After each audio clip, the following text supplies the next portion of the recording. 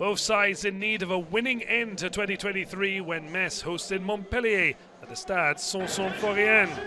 After going 4 unbeaten with successive wins, Metz had suffered back-to-back defeats against Lille, then Brest. Laszlo Balloni's men lost a mere 2 home games in Ligue 2 Bécqueté last term. Unsurprisingly, a tougher task in the top flight. 3 losses at home this season with just 1 win to celebrate. And yet, they were looking down the barrel of more disappointment.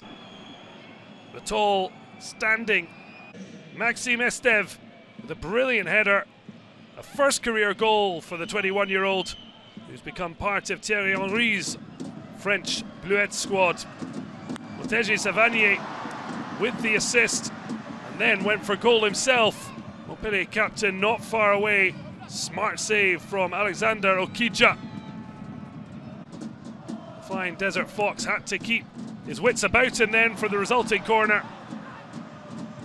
Certainly keeping Montpellier to just the 1 goal. Téji SAVANIER looked up for doubling the advantage. Another great ball through and on rushing Akor Adams.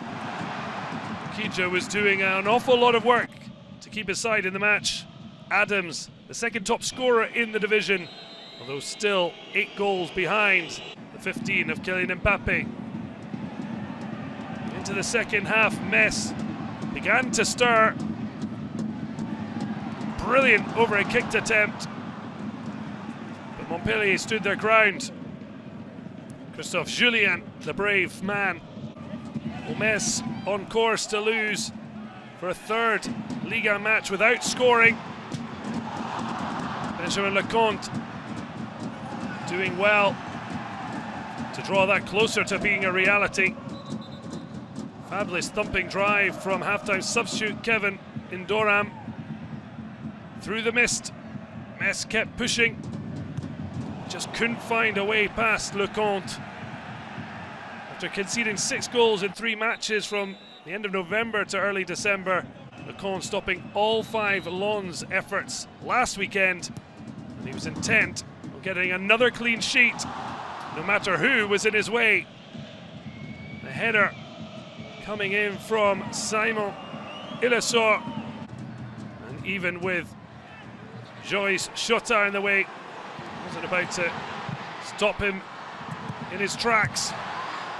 Well, Montpellier putting everything on the line, and it was off the line this time. The keeper needing Chota. Metz somehow unable to get a goal.